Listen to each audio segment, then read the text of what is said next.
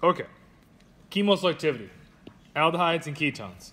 We know aldehydes are more reactive than ketones because of sterics and hyperconjugation, but a reactive nucleophile like sodium borohydride doesn't care. It reduces both of them.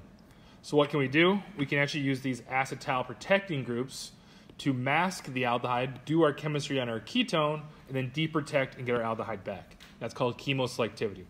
This acid and diol will protect this, which will make it not reactive towards sodium borohydride. We can do our reaction with the ketone and then take it off, and we got our aldehyde back. So let's take a look at the mechanism for that first protection.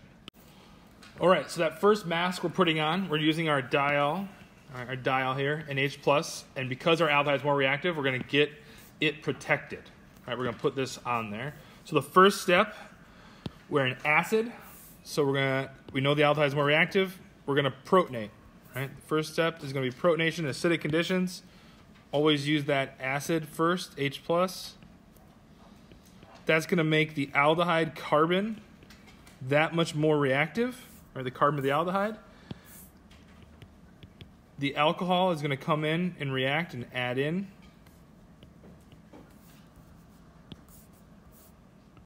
Right, so that adds in. We're going to get a tetrahedral intermediate. When you have a tetrahedral intermediate, you always ask yourselves, do I have a good leaving group? You do. It's actually the first thing it's the thing you just added with the plus charge, but that would be non-productive. We want to add that, so we need to lose this. So we're going to do a proton transfer.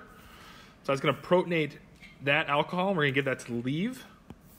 So you can actually show arrows for that, or if you just want to be a little lazy, just write PT for proton transfer, right? Because there's obviously probably other molecules floating around that help shuttle these hydrogens around. But if you want to be lazy, just write PT. It's okay with me. All right, so you got something like this. So you have another it's still a tetrahedral intermediate. And if you have a tetrahedral intermediate, you ask yourselves, do I have a good leaving group? And of course, you do have a good leaving group here.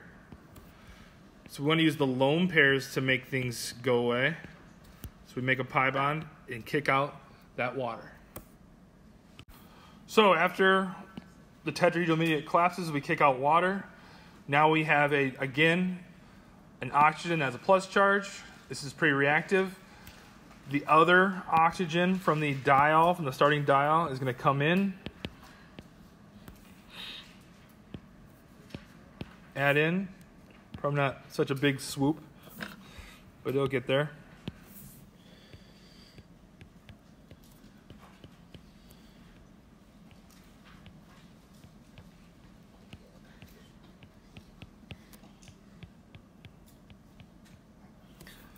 The key here, what most people will mess up, there's two things. They'll forget to collapse it, use the lone pairs to kick things out, right? So they'll forget charges. A lot of times people forget charges. So now you're here, and of course we should go back to the beginning, right? H+ is a catalyst, so we know we're not done until we've regenerated H+. So the last step is just a deprotonation, and the H+ can just fall off. And that gets us to the protected aldehyde with the ketone still there. All right, so now we have our protected aldehyde. We're going to react with sodium borohydride. So now essentially this has rendered this aldehyde not electrophilic. It's not as reactive, right? It doesn't have a pi bond anymore. Right? We all talked about pi bonds there's less orbital overlap, so those are actually more reactive, weaker bonds. So our H- here can react, and we can reduce the ketone. So that gets us this protection had allowed us to react the ketone and not the aldehyde. So now once we're done with this though, right, now we want to get rid of the mask and deprotect. So how does that work? So what's going to happen for this deprotection, we need to get rid of the mask. So similarly how we'd usually been protonating the carbonyls, now we're going to protonate part of the mask. Right? So that's going to make it more reactive. So we protonated the mask, and again, this is one of those things where what people will usually forget, they'll forget charge, and they'll forget to use the lone pairs to kick out. Right? This is like a tetrahedral intermediate. Right? That's a tetrahedral carbon, that sp3 hybridized. Use your lone pairs to kick out a good leaving group.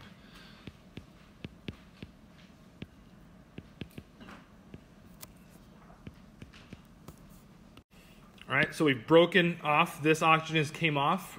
Now we're back to kind of this common intermediate. You've seen this before when we were doing the protection. We had this intermediate, and this came in and reacted. But now, since we're in water, there's a lot of water around, and we're trying to get this off. Right, these are all equilibrium arrows. So we're just using Le Chatelier's principle somewhat. The water that's been floating around is now going to add in, right? Just because there's a lot of it, right? It's going to make an addition, so we're going to make a tetrahedral intermediate again here. Now our water is added in. We have a tetrahedral intermediate. We ask ourselves, we have a tetrahedral intermediate, do I have a good leaving group? We do have a good leaving group, but it's water. We just added water, so we don't want that to leave. We need to do what? Proton transfer. Shift the proton around to make this, right? This is the piece we're trying to kick out. So we're going to do a proton transfer. All right, so we've done our proton transfer, so we should write, if we don't show the mechanism arrows, we need to put PT, proton transfer. You could show the mechanism arrows if you want to. Now we have a tetrahedral intermediate again. Again, what should we use? We should use our lone pairs. If you want to be even super lazy, I'll show you the faster version. Save you one step. You could take that OH bond electrons and have them go down and kick that out. So at the exact same time, you're both making the product, the aldehyde. Off came the diol, and that H plus is also there. So H plus is this H plus that fell off at the same time. So if you want to save one step, you could save one step right here. Instead of using the lone pair there, you could use the OH electrons, OH bond electrons to get to this right away and regenerate your catalyst.